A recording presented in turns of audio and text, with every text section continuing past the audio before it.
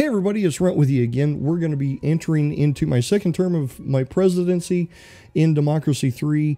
Again, we have Ghostrider with us working as my chief of staff. Ghostrider, thank you for coming along for the ride, buddy. It is my pleasure, Mr. President. And thank you for keeping my head off the chopping block as long as you have so far. So, let's see. Last episode we ran the election. Everything in the country is pointing in the right direction. We've turned the ship. We're paying down the national debt. We have a surplus in the budget, and we're enacting policies. As a matter of fact, a lot of the policies we enacted in the last episode were all environmental policies to kind of keep my head, because the people that tried to assassinate me were environmentalists. So what do you say we get into it and talk about this power lines policy question that we've got going on? Very good. What's up? Alrighty, so people are proposing power lines. Angry citizens are protesting against a project to build power lines through their villages. These power lines are necessary to further increase use of renewable energy sources. Not building them would be an economic setback, but if you ignore the citizens, this will make them even angrier and supportive of their cause. Build the power lines anyway. Option A. Nobody wants power lines next to their houses, but they have to be built somewhere. And until recently, these people have been demanding more clean energy. The power lines will be built. Or B. Stop construction. There are alternative ways to explore, like underground power lines, and there are claims that the health of those living near power lines may be in danger. It is better to be safe than sorry. And I hate to bring up kind of a chick flick movie, but this is kind of Aaron Brockovich type territory, if I'm remembering correctly. Well, yeah, I mean, hers was more nuclear power, but yes, this is still a concern. A lot of people have a concern that there could be health effects by living near the power lines. Well, and what's really thrown me for a loop and making it hard for me to determine and decide is that this is for renewable energy sources in the description, which is environmentalists seem to be wanting this, but citizens aren't. Environmentalists are unhappy with me, but I need it's one of those really, really gray areas, but I'm erring on the side of this not make eyesores. We've got enough ribbon across America that's concrete and asphalt that, power lines next to roads and stuff like that instead of through neighborhoods, or even, like they said, underground power lines through urban areas. You don't see power lines in New York City like you do in the small town that I live in. The power poles are in every corner. Right, and I happen to live near several high tension, the big, huge, monstrous towers that carry 7 or 8 lines each that go up through the mountains and everything else. And I'm sure that running those underground would be maybe more expensive, but they certainly are an eyesore. And this could be feeding power from, say, a new solar energy area or a new wind farm. That everybody wanted the wind farm, but now when it comes time to carry the power to the main grid, they don't want the power lines.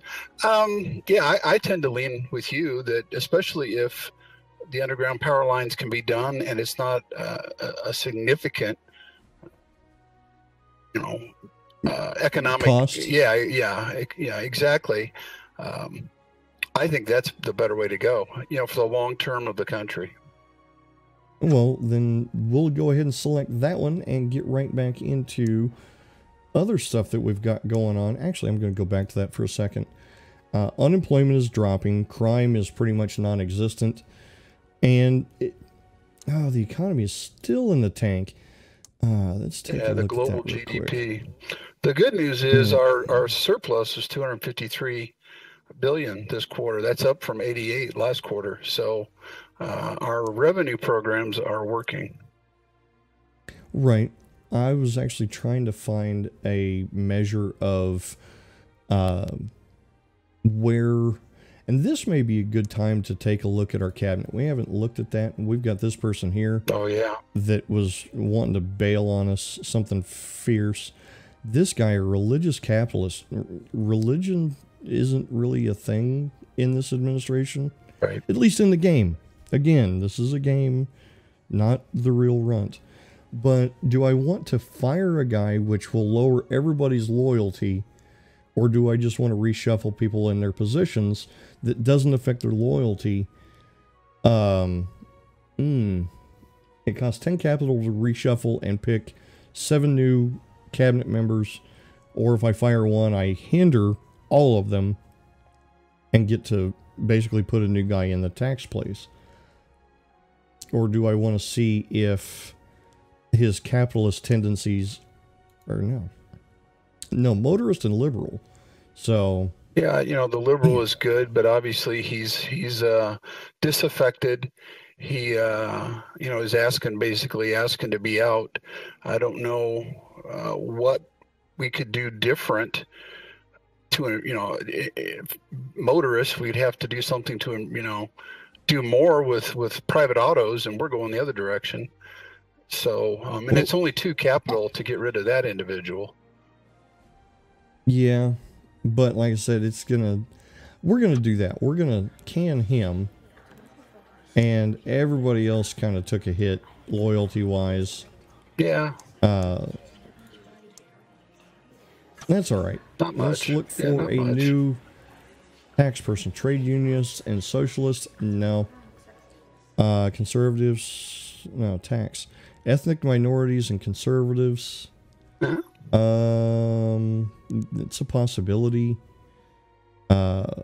Liberal and ethnic minorities with no experience. And low loyalty. Environmentalist and liberal. That's our guy right there. Because we're going to do a lot of stuff to bring those 2 groups into play in this term.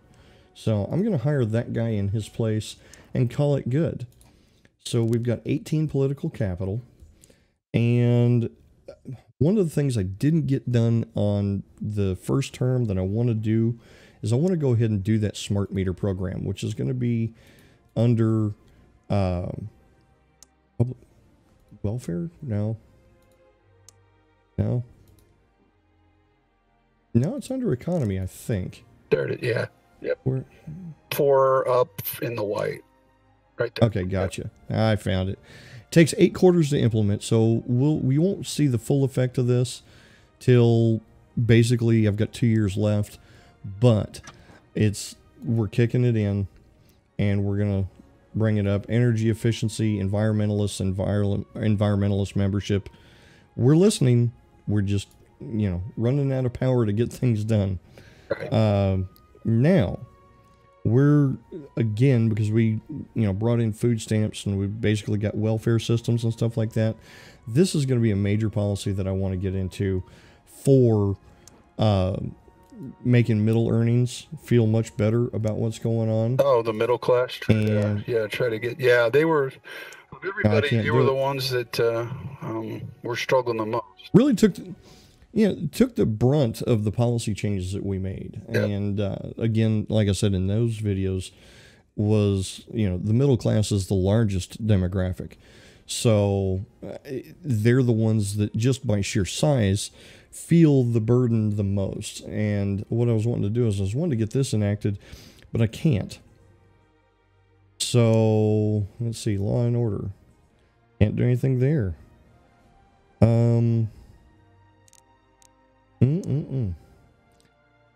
But I wonder. I can do this.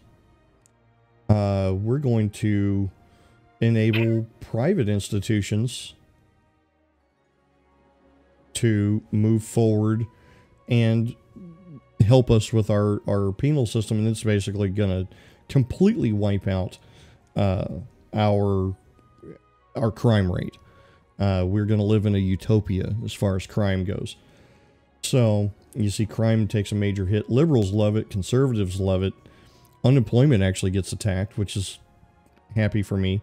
Capitalists level it, and trade unionists hate it. Yeah, because a lot of the prisons are unionized under the state, under the various states and the federal. So, yeah, this would be this is a good capitalist move. We're going to improve our efficiency and be able to manage to outcomes in a better way. So that's why we'll see the crime continue to go down. Mm-hmm. And again, I think this actually follows suit with what we enacted in the state-funded prisons was, well, not necessarily state-funded, but state-mandated programs of, rehabilitation and training and such like that. So we'll go ahead and do that one. Yeah, we're going to confirm spending the political capital. And I want to look into health as a little bit of a problem. The national health, again, is so we can do a compulsory school sports. All your kids will participate in sports. However, they're not entitled to an award for just showing up. I don't know what you remember, but when I was in the middle grades, it was compulsory. There was a national sports program. There were awards. Oh yeah, but you had to win them. You didn't just get them. And everyone was required to meet certain criteria. Yep. Yeah, you had to meet certain criteria. There was a thing about physical education, president's excellence, or whatever. Exactly. I remember it during the back end of Reagan to Bush era was a thing before Clinton even. So we'll kick that in, and I don't really think that we've got. Let's see. I'm going to say we save our political capital and move into the second quarter of this year and go forward from there. So see how the changes that we've done turning a blind eye to corporate tax avoidance. Yeah. Oh, I'm just hoping the global GDP comes back, the global economy. Nope. Yeah, tell me about it. I wish. Let's see. There's an urgent policy question that requires your immediate attention. Global economy is in a deep recession, and our GDP is severely reduced as a result. Well, our GDP may be reduced, but it's still more powerful than when we took office. Definitely. So, but that GDP hit that we're taking is really getting into our surplus.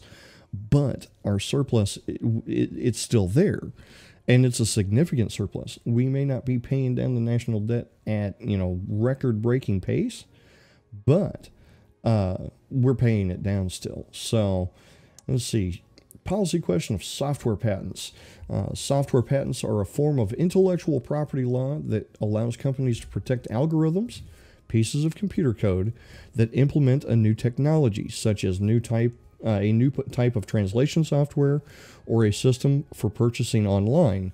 They are generally popular with big business, but unpopular with those who fight for a free, quote, internet, and those who think that patents are far too general and stifle innovation. We either allow the software patents. It's essential for our digital economy that we enact laws to encourage investment in new products and technologies. Without allowing software patents, we will be opening the doors to small companies, including those from overseas, to step in and reap the benefits of large, expensive investments made by our technology firms. Nobody will invest in technology here without this kind of protection. Or B, we reject the software patents. Software patents sound reasonable until you realize they could be used to stifle competition and innovation. Few of these ideas being patented are truly original discoveries, but simply a land grab by lawmakers to patent the obvious and ensure a virtual monopoly to the tech firms with the most lawyers. This is nothing but big business protectionism. Now, here's my thing. As a content creator on YouTube, I've had a couple copyright infringements, and and I've actually talked to you about it.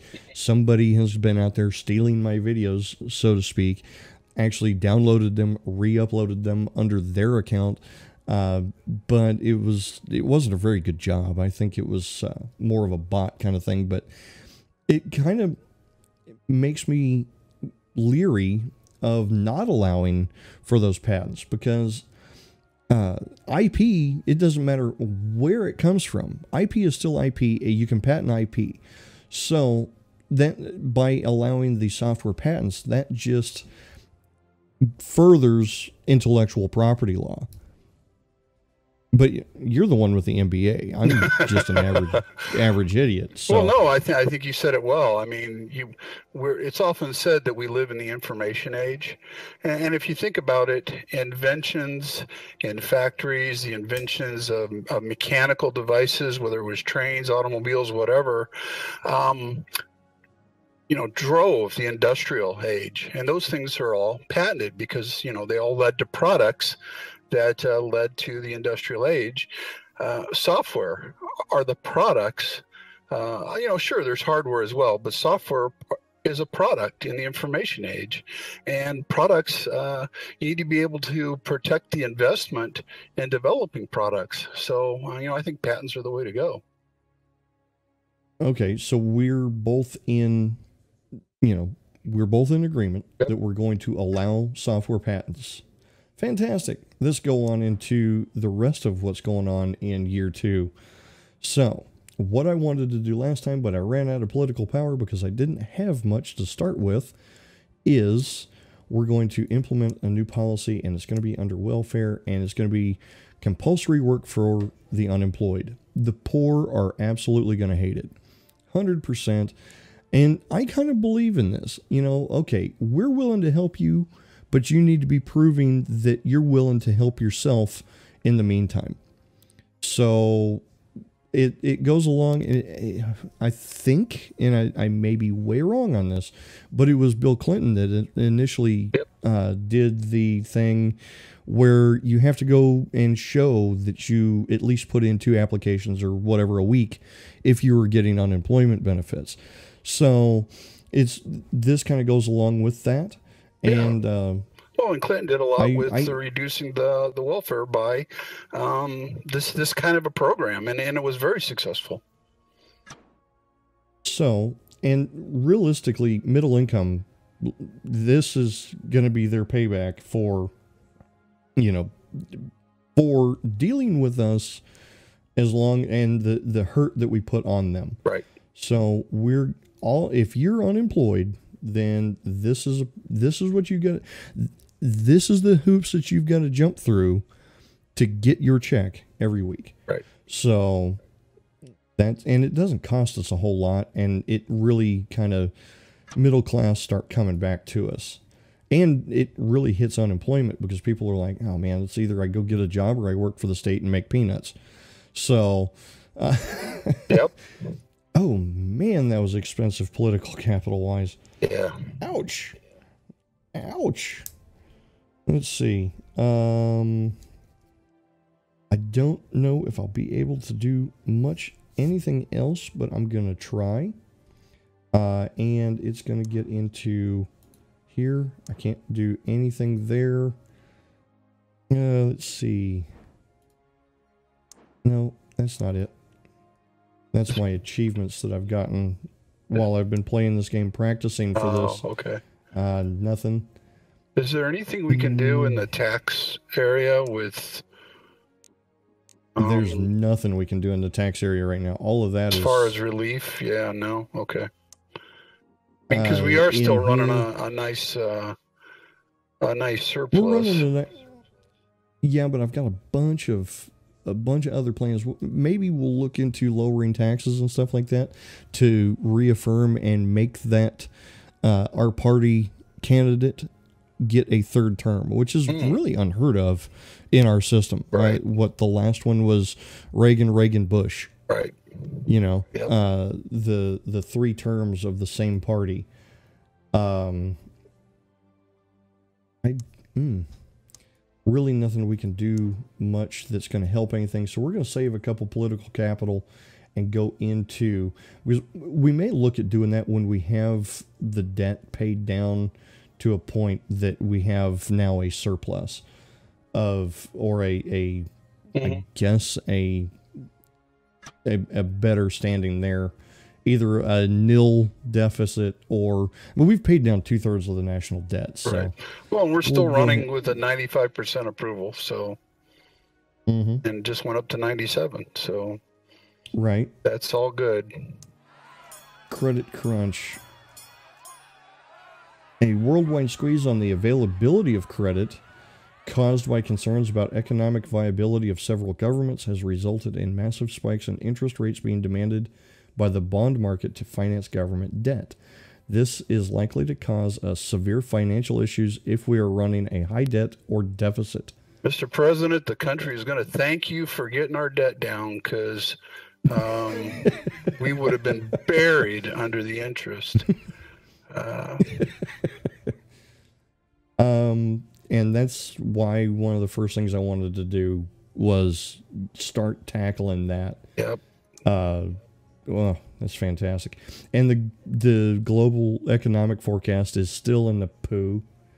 But our GDP, we're getting more of, basically the entire world is latching onto the American economy and saying, you know, throw us a lifeline. Right. So our health is going up. Our education is still pretty high. Poverty is actually down in the green now. Yep. Unemployment, I want to do something to keep stemming that, but we've got 97% of the vote. Woohoo. We've got 26 political capital.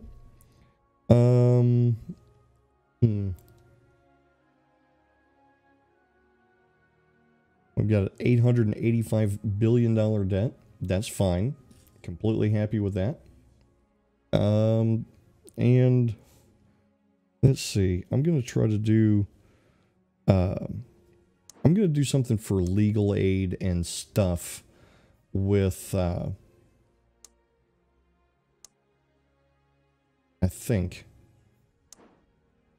No, it's over here. Now I remember it. Jury trial.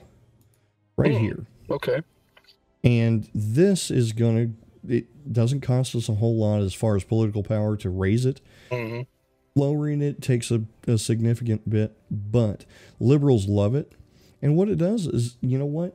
Everybody, and this is one of the founding principles we have. If you are, you know, charged with a crime, you have the capability, regardless of what crime it is, you can ask for a trial by a jury of your peers. Yep. So this is universal across the board, you know, blue, purple, yellow, whatever your color, male, female, whatever your sex may be, everybody has that right. It's an unalienable right. So we're going to go ahead and reaffirm that policy. And we're also going to make it, which I couldn't see this happening in the real world so much, but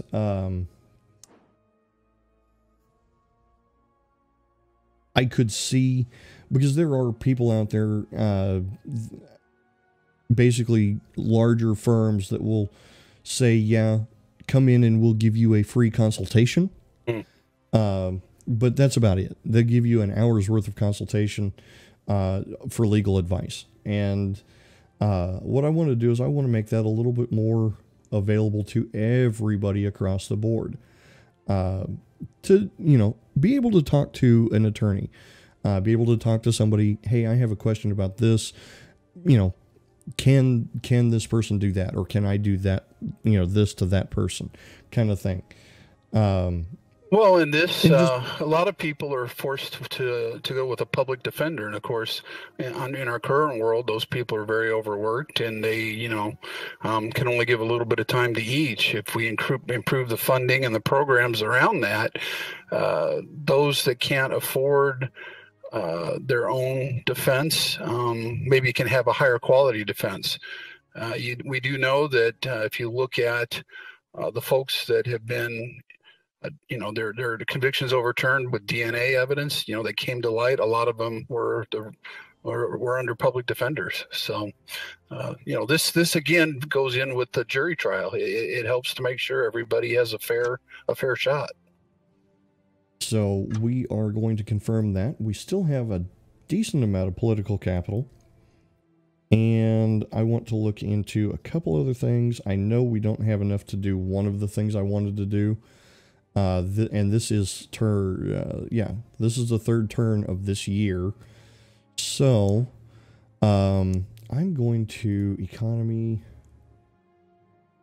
No, public services maybe? No. Where is it? Where is it? That's not it. Yep, I can't do the one I wanted to do there. I saw free parenting classes in there. I think you had mentioned that. Let's try to bring that one in. We're still going to have 8 political capital when this is done. And this is one of those things that the parents that were kind of left out in the cold in the first term, that we're going to, hey, you know what? We're going to help you if you decide to be a parent, because obviously the parent membership goes up and parents overall like it. So that's fine. We're going to go ahead and do that. And let's see. I think I've got enough for one more policy. And then we're going to save what we've got and move into the next quarter of my first term and go into compulsory foreign languages. This make ourselves being economically, we are the world power, and we've solidified that by the rest of the world's economies taking a dump, and ours, holding strong, at least running on a surplus. We're going to, we're going to bring in and this is the thing. When I was in high school, I don't know about when you were, because it was a few years before my time, I had to take a minimum of 2 semesters of a foreign language. And then when I went to college, I had to take a couple semesters of a foreign language. So, there was no way getting around it. Yeah. Personally, I think it makes you a more well-rounded person. But, well, absolutely. And if you look at the U.S., we're one of the very few countries that don't graduate people that are bilingual. Most other countries that aren't English speaking do try to teach English so that their folks can work on the international economy, and we need to be able to do the same thing. Whether it's Spanish, French, whatever. Improves our ability to understand and interact with others. And that's not just 2 semesters. 2 semesters, basically, you can count to 10 and know the colors. Right. It will be enough where people can communicate. Well, and I will have to say that, I took my classes. I did sufficient enough in my classes. I did better in college than I did in high school, because I was a little more engaged in college, because I waited until I was much older to go to college, where I understood the necessity. But I will have to say, as far as foreign language goes, the best way to learn a foreign language is total immersion. When I lived in Korea for a year, having to communicate either through sign language or pictograph or whatever, as well as kind of some broken language that they would pick up on, that I would pick up on, I picked, you either picked it up quick or you kind of got left out in the cold. Yeah, definitely. So we're going to go ahead and enact that, and we're going to roll right into the 4th quarter of year 1 of my second term, year 5 of the print. Easy for you to say, Mr. President. Absolutely. Who elected Porky Pig?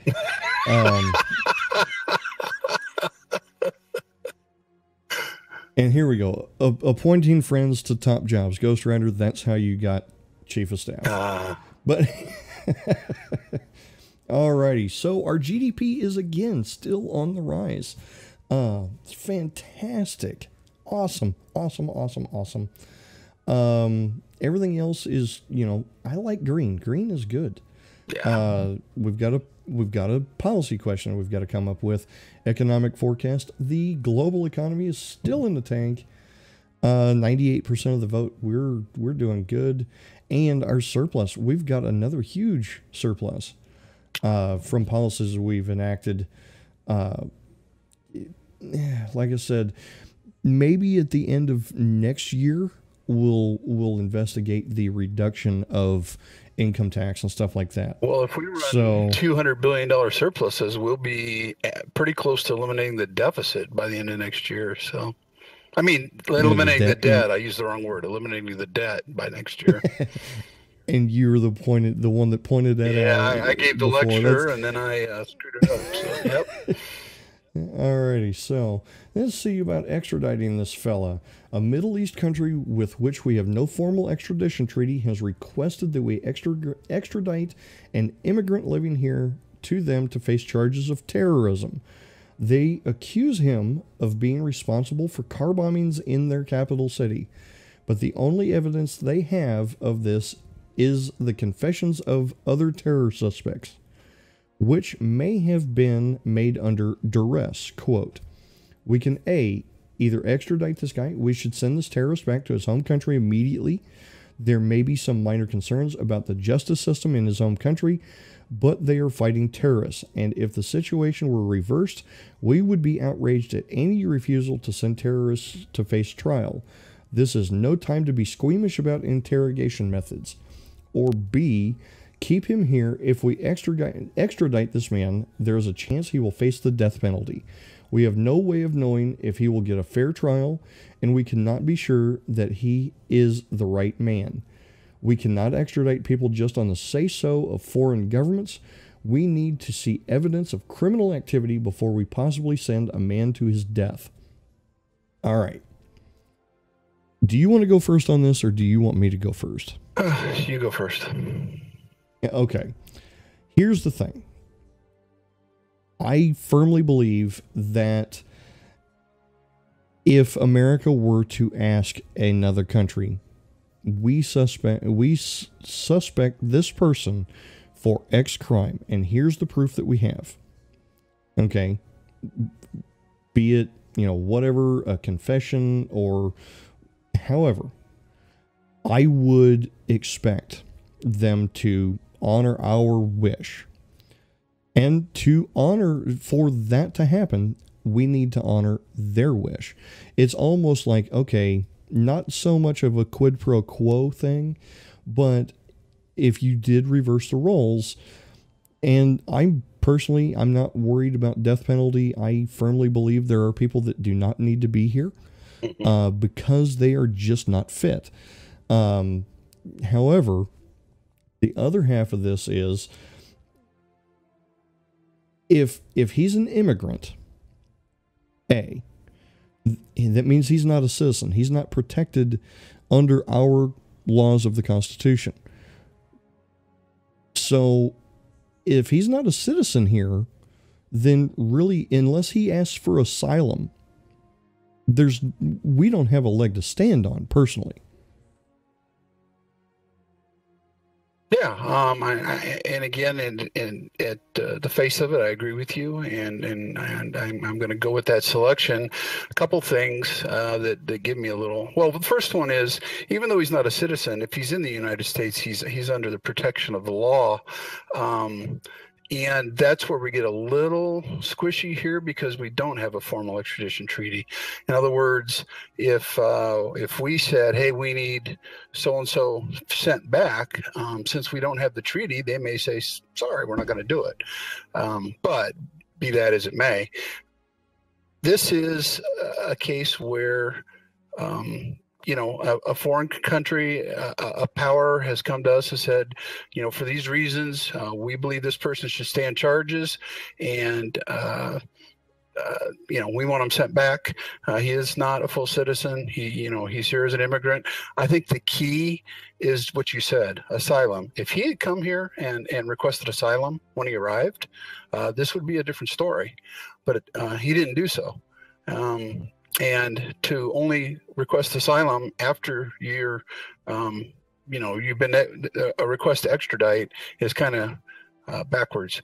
So I support your decision in this one. I think the U.S. people, the majority of the U.S. people, will support it as well. So we'll go ahead and extradite him. And like I said, I look at it kind of like an olive branch.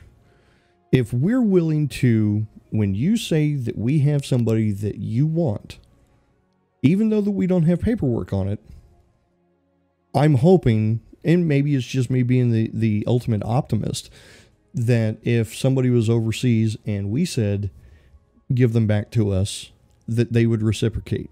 No, and if they don't, that's when you get into an issue like on ABC actually has a new program called Designated Survivor, and I've gotten into watching it, and it's enthralling.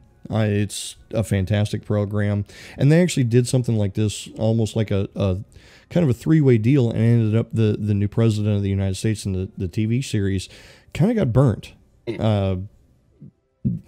He got burnt by a double agent.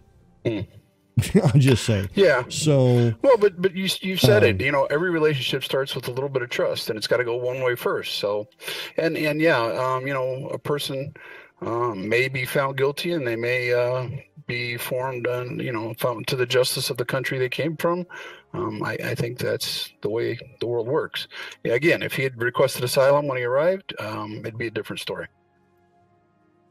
Correct. So we're going to go into, this is, if I'm correct, the fourth quarter of this year, and we're going to get into one of the programs that I wanted to get into right away, and we're going to go here, and where is it? Rural Development Grants. It takes a little bit of time for this to kick in. It'll kick in about halfway through year 3. And oh, wow, that's... Maybe let's look at the other policy that I wanted to do. Yeah. And we may, because, see, what I want to do is I want to stem a problem that I know happens in the game called urbanization, where basically everybody flocks, just like during the Industrial Revolution, everybody flocks to these giant hubs of culture and then leaves no place for farms to, nobody left to do the farming. So by doing that, it is hugely detrimental to food production and all that other stuff. So what I'm trying to do is I'm trying to take a preventive measure from that happening with this, or we go back and look at education, which is one of the things that I wanted to look into. Here is wherever it happens to be. It's down here somewhere. State schools? Where's it? State schools. Yeah, that's it.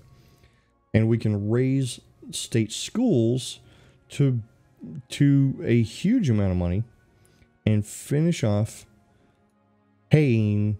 Basically, we're going to be spending a lot of money. And we're going from $90 billion a quarter to 217. So we're spending, what, 127-ish, $130 billion a quarter. But our schools just, we have now passed Japan in mathematics. So what do you think? Do you think that would be a good level, or do you want to try to back it down some? Because basically student laptops for every kid, I don't know about that all the way. But we could go to the top end of, say, modern textbooks and only raise it by $90 billion. Yeah, I mean, a cost of $184 billion a quarter, even at, was that what it is for modern textbooks, 184? I mean, that pretty well soaks up our surplus. But it's going to take 12 quarters for that to kick in. So it'll kick in basically the first quarter of year 4, or kick in fully And hopefully, because we have the surplus to do this, that justifies the tax rate that we have. Right. And B, hopefully the economy pulls up globally, right, to where we can, keep this level where it's at. I think modern textbooks, we could actually even drop that back some more. Yeah, and I think that this, you looked at the other one, the rural development grants, or no? Yeah, I think this one is almost foundational to that one.